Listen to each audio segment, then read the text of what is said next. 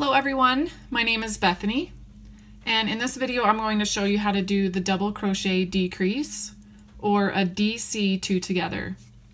In the pattern that will either say a DC decrease or it will say a Dc2tog double crochet 2 together. So I'm starting with a foundation of double crochet stitches. Let me start with a double crochet in this first stitch here.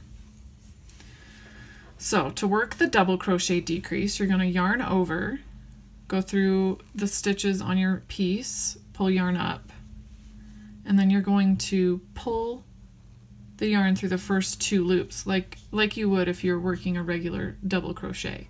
Instead of pulling yarn through and finishing, you're going to start a double crochet in the next stitch. So yarn over, put your yarn through both loops, pull it through, and then you're going to half finish this one again by pulling it through the first two. So you have two half worked double crochet stitches, and then you have 3 loops on your hook.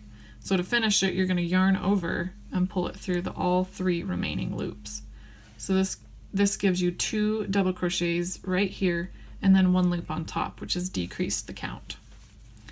So again, you're going to yarn over through the loops on your piece, pull it through, yarn over and pull it through first 2 loops, yarn over down into the next stitch, pull it through, yarn over into the first 2 loops, and then finish by yarning over and pulling through all 3 loops.